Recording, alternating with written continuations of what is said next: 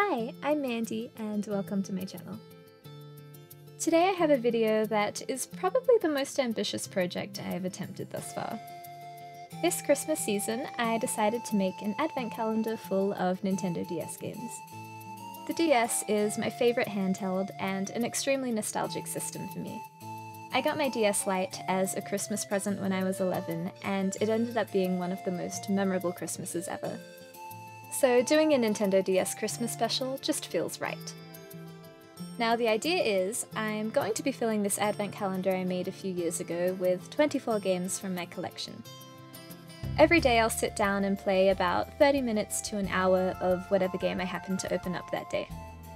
This is partly an excuse to chat about some of my favourite games on the system, but also a way to try to get myself to relax, because nothing soothes my soul like a good DS session. Okay, so let's do this. So for the very first day we have Contact! This is a fantastic one to start with. This is one of my more recent DS games. I got it on my first trip to America in 2019, and I remember being so excited that I played it immediately when I got home.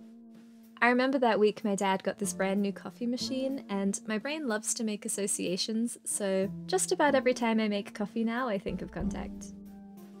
So Contact is an RPG with real-time combat, which seems to take quite a bit of inspiration from Earthbound in terms of themes and humour and whatnot. It's about a scientist who crash lands his spaceship on a strange planet and basically uses this young boy he meets to help him find the parts he needs to get the ship working again. It has a really cool experience system and a lot of jobs. I talked a bit more in depth about it in an older video, so I'll link that in the description if you want to hear more about it, because it's a pretty cool game. I had fun revisiting it.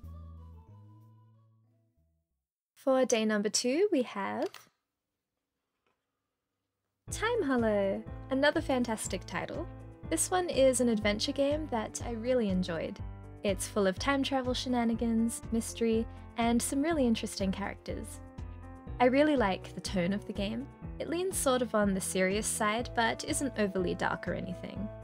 It's about 6 or 7 hours, and I remember that the pacing felt really good and thought that the story was well written. I've also talked about this one in the past, so I'll throw that link down there as well. The third game for the month is Shiren the Wanderer. This is actually going to be my first time playing this game, and I'm super excited because I love Mystery Dungeon games. This has been on my backlog for a while. Okay, so update. This game is everything I was hoping it would be. As a big Pokemon Mystery Dungeon fan, I was expecting to love it, and I absolutely do. It was made by the same creators, so it feels so familiar. There are lots of similarities in the controls, and I think in some sound effects too, which is awesome. I think the key difference between them is that Pokemon Mystery Dungeon is heavier on the narrative and lighter on the gameplay, in the sense that Shiren is much more roguelike. If you die in Shiren, you're back to level 1 and the first area of the game, whereas Pokemon will let you do one dungeon at a time and save in between. In Shiren, there are checkpoints along the way where you can store items to help with future runs, but you're still going to have to go through the whole thing in one go and risk losing everything you're carrying every time. But it's a lot of fun. I think I'm going to be playing a lot more of this month. Okay, so today's game is Professor Layton and the Curious Village. A classic, of course, and I think the perfect game for this advent calendar. This is a pretty popular series on the DS, but if you're unfamiliar with it, it's a series of puzzle adventure games. One of the most, if not the most, wholesome games I've ever played.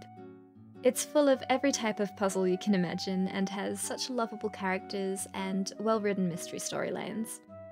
I actually played a lot of the Layton games on my train commutes to and from uni, so playing this really takes me back. Definitely one of my favourites for the system.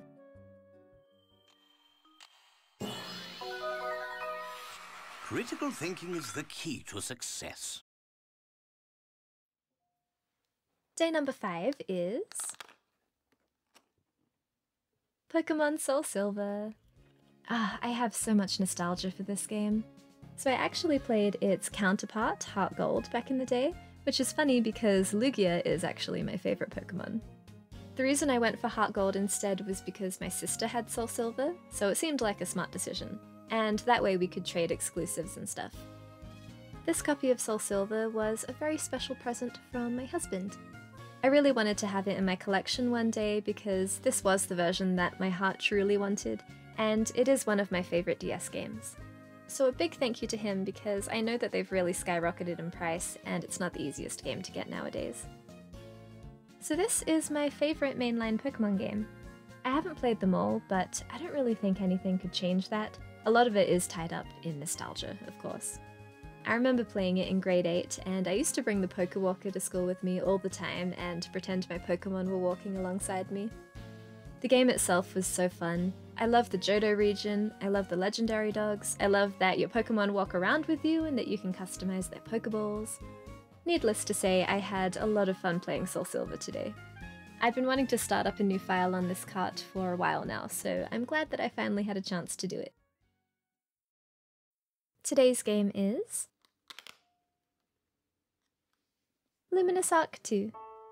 This is another very special game for me.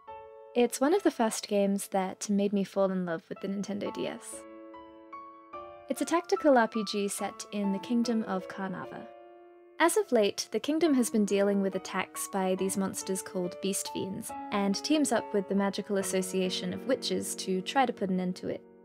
At the same time, there's tension within the association as one of their most powerful witches has turned against them.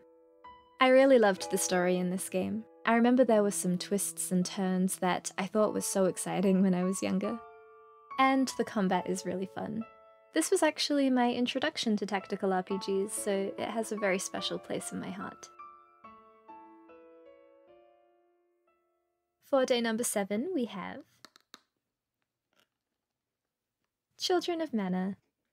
This is another one I haven't gotten to yet, so I'm very excited for today's play session. I used to see Children of Mana all the time at game stores, and I was always on the fence about buying it, cause, you know, when you're a kid, you unfortunately can't buy every game you want to get. But yeah, now that I'm older, I'm trying to track down all those games that I missed, and luckily I was able to find this one really cheap a few years ago. Now, I immediately had a really good feeling about this game when I booted it up. I don't know too much about it, and reviews are kind of all over the place, but so far it seems promising. It's an action RPG where you get to choose between 4 different characters to play as. It's got really lovely and vibrant visuals, and seems interesting enough so far. I think I'm going to be really eager to pick this one back up again. For day number 8, we have bunnies!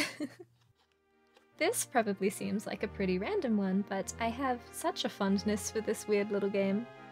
I got it as an Easter present when I was a kid, and I was so surprised by how charming it was. As you've probably surmised, it's a pet game where you look after bunnies, but the twist is that your bunny speaks to you. You teach them to talk by doing these little spelling mini-games, and over time they'll start to have little conversations with you and ask you questions about English and stuff. It sounds so silly, but I love it, and I love my rabbit. Her name's Bella. I think that the interactions you can have with the bunnies are just so heartwarming, and it's a really sweet game, especially for kids. Day number 9 is Ghost Trick, another favourite of mine. This is a puzzle adventure game where you control a ghost, and you use his powers to influence the living world by possessing items and doing ghostly things. It has a fantastic story. It was actually written by Shu Takumi, who also wrote the early Ace Attorney games, which speaks volumes, I think. It's been a long time since I've played this game, so it was really nice revisiting it. Okay, day number 10. Oh, Ring of Fates. Man, this game brings back so many memories.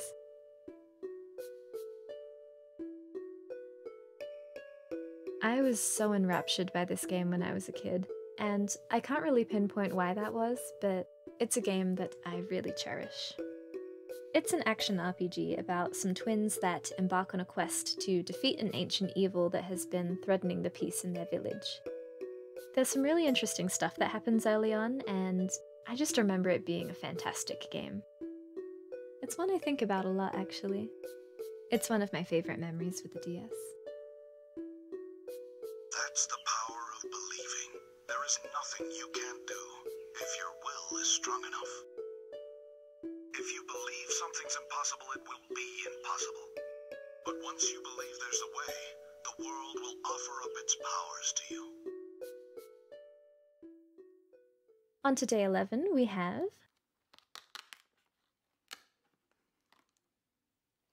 Lux Pain.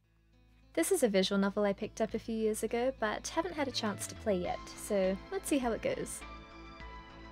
Off the bat, I can say that I really like the graphics and the art style, but I am seeing some problems start to pop up. Now, it has pretty mixed to bad reviews, and it seems a lot of the complaints are about the translation and the pacing. 30 minutes in, I can see some of those issues already. The story is a little difficult to follow, and there's voice acting, but a lot of the time what's being said doesn't match the written text, even if the sentiment is the same. It almost feels like two different translations of the same source text, so it feels pretty strange when you try to follow along. I am still curious about the game though, so I think I'll go back to it at some point and see how much all that stuff really impacts the storytelling. Today's game is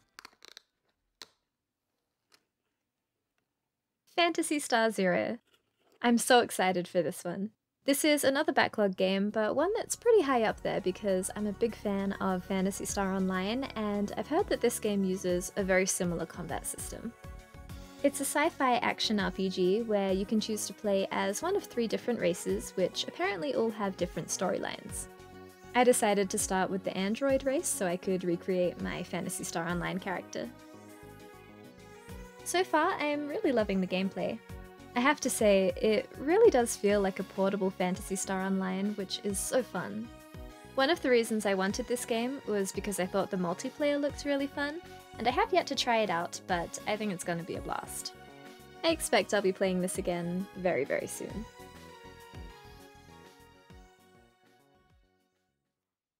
The next game we have is Nintendogs. So, it felt wrong to do a DS video without talking about Nintendogs. This is a game most are probably familiar with. It's apparently the second best-selling game on the DS. Now, I actually left my copy back home, so I went ahead and grabbed a new one for this video. I had Lab and Friends as a kid, so I thought this time I'd get one of the other versions. I actually ended up getting 2. I got Chihuahua and Friends and Dalmatian and Friends. This has been a really fun one to revisit. I remember at the time I thought it was incredible that you could use voice commands to ask your dogs to do tricks and things. Honestly, I still think it's pretty impressive, even if it doesn't always work perfectly. I'm really glad I had an excuse to play this game again. A lot of good memories have been flooding back to me today. For day 14, we have Chrono Trigger! This is gonna be fun. I have a lot of love for this game. If you're not familiar with it, it's a turn-based RPG that first came out on the Super Nintendo, and it's just fantastic. A really classic game for the genre. It's got a really interesting story that requires you to time travel to a bunch of different eras, a really fun battle system, incredible music, everything is just top-notch. To be honest, I spent most of my time today at the carnival, but I had a lot of fun. Day number 15 is Ace Attorney Trials and Tribulations.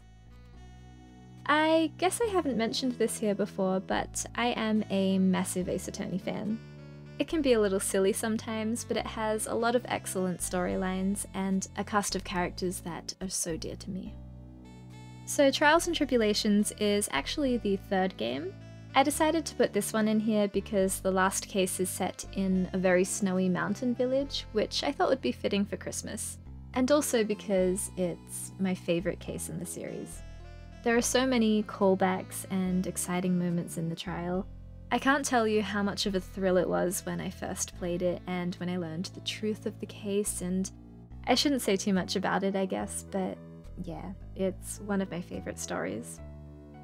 I was really tearing up playing this game again today. It means an awful lot to me.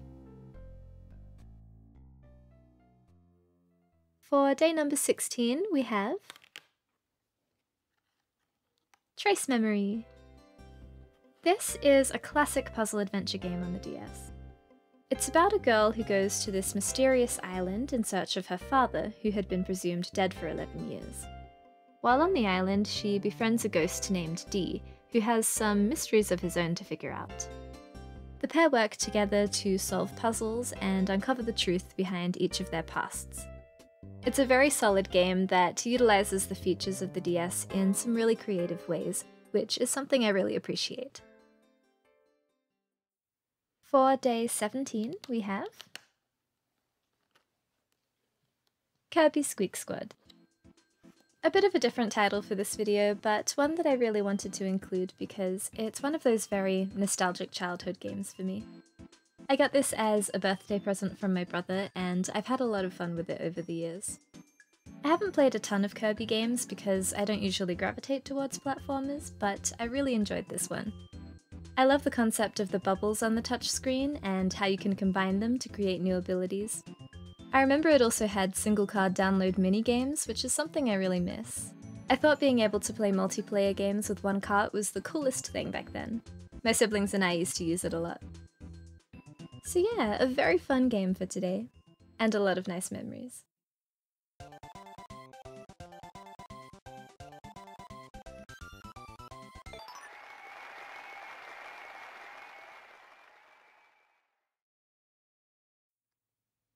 Okay, today is 999. So I'm just gonna tell you straight up that this is one of my top 2 games of all time, and naturally it's incredibly special to me. I might have mentioned this on my channel before. One day I'd like to talk more about why I love it so much and the impact it's had on my life, but for now, I'll just give you a quick overview of the game. So 999 is a visual novel with escape room puzzle segments. The premise of the story is that 9 people have been kidnapped and placed onto a ship that is going to sink in 9 hours. There are 9 numbered doors scattered throughout the ship, and behind each of them is a puzzle room. To escape the ship, they need to find the door marked with a 9. The ending you get will depend on the doors you choose to go through and some of the dialogue choices along the way. There is a true end, which you kind of have to stick around for to get the full narrative experience, but it's so worth it, and honestly there's so much you can learn even in the bad endings, so none of it is time wasted really. There's only so much I can say about it because I think it's best to go in blind, but I think it's a fantastic story and another game that is perfect for the DS. It has been remastered and bundled with the sequel under the Nonary games, but if you have a DS, I would still recommend this version. I think the remaster does lose something and doesn't completely recreate the experience you get on the DS. This was a game that was developed specifically for the console, and that is really apparent as you play it through to the end. But I'm still glad they made the remaster and that more people can experience the game now because I think it's a really special one.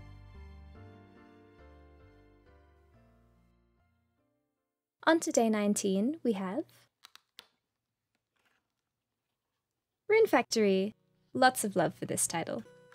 I only played it for the first time a few years ago, but I thought it held up really well.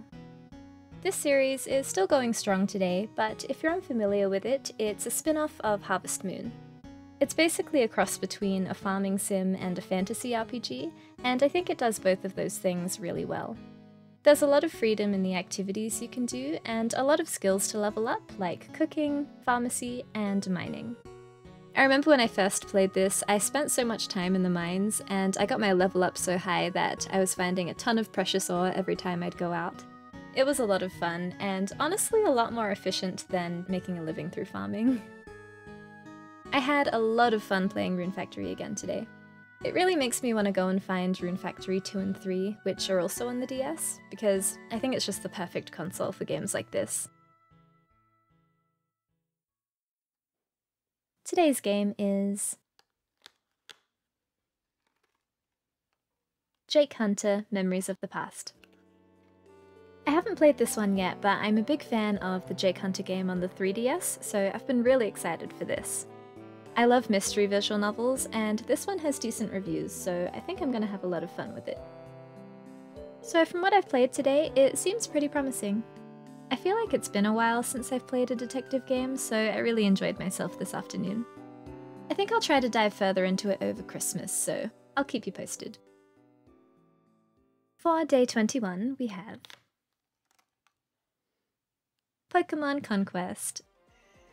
This has been a very anticipated game for me. So this is actually another backlog game, one that I've been wanting to play for years. In a nutshell, it's a Pokémon Tactics game, which I think is such a strange but fantastic idea. So far, it's been a lot of fun.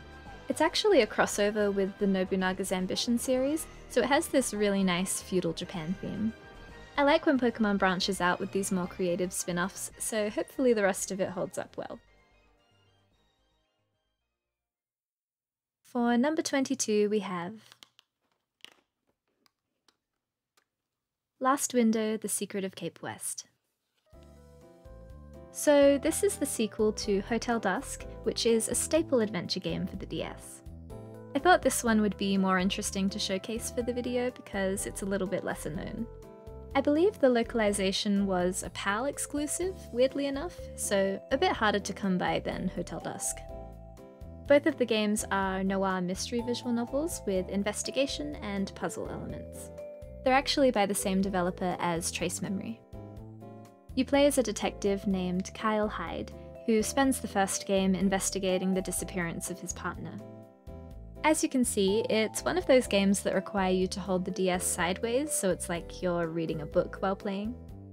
This is my first time playing the sequel, and it feels and looks so similar to the first game. I can't wait to dive further into it. So the second to last game for this video is The World Ends With You. This is a widely beloved title on the DS, for good reason. It's about a very antisocial teenager named Neku, who dies and gets sucked into the Reaper's Game, which is a week-long competition run by a person that goes by the Composer. The contestants are forced to pair up and are given different tasks to complete each day. Whoever wins will have the opportunity to be brought back to life. It's got a really unique atmosphere to it. It's set in Shibuya, so it's very stylish in a pop city kind of way. It also has an incredible soundtrack. If you want to get a feel for it, I recommend looking up the song called Koleng. It's my favourite. I think one of the reasons this game was such a hit on the DS is because it has such an incredibly unique battle system. You have Neku fighting enemies on the touchscreen and then his partner fighting on the top screen. And you control them both at the same time. Neku with the stylus and his partner with the D-pad. It sounds very hectic, and it is, but somehow it works. There are lots of creative moves you can learn that require you to do different motions with the stylus, and some that even use voice controls. This game is available on Switch now, but as you can imagine, it's a very different experience. It's another game that was designed for the DS, and they had to cut quite a bit gameplay-wise to get it to work on the single screen. But that said, a lot of people did enjoy it there just fine. Anyway, it was lots of fun revisiting this game. But let's move on to the final one. Now, before I open this one, I do have to confess that while I did shuffle the rest of the games, this last one wasn't randomized. But I felt like, in order to bring this whole thing full circle, I just had to save this game for the final day. So, that game is Pokémon Mystery Dungeon: Explorers of Time, a Pokémon spin-off that defied all my expectations and became one of my favourite video games ever. It's difficult for me not to get emotional when I'm talking about this game because it really means a lot to me and brings back so many memories.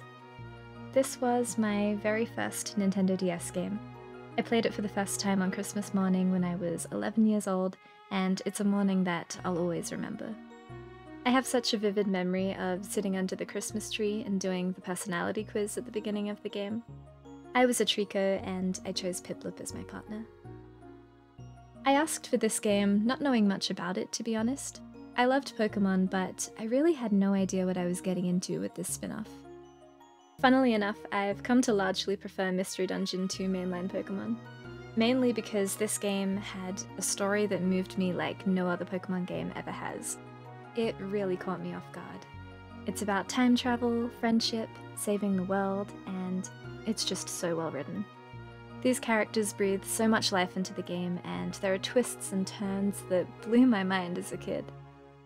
With the quiz at the beginning, and the fact that the main character isn't actually a Pokemon, but a human that gets turned into a Pokemon, I think the game was really designed to put the player in the shoes of the character, and I really got pulled into it. I felt such a strong connection to my partner too, because I saw a lot of myself in her. At the start of the game, she's a nervous wreck and has a lot of dreams and good intentions, but struggles to take the steps to actually go out and seize them. The game teaches you that friendship is an extremely valuable thing, and that was always really touching to me. So that was my Nintendo DS Advent Calendar. This was such a fun project to do. The DS really is a comfort console to me, and I had such a lovely time revisiting it. Honestly, I think it still holds up really well today, and I'm glad that I still have new games to play on it, and probably a lot more to discover too. But that's all for today's video. Thank you so much for watching. This one was quite the labour of love, but I had so much fun. I hope you have a lovely day, a lovely holiday season, and I will see you next time.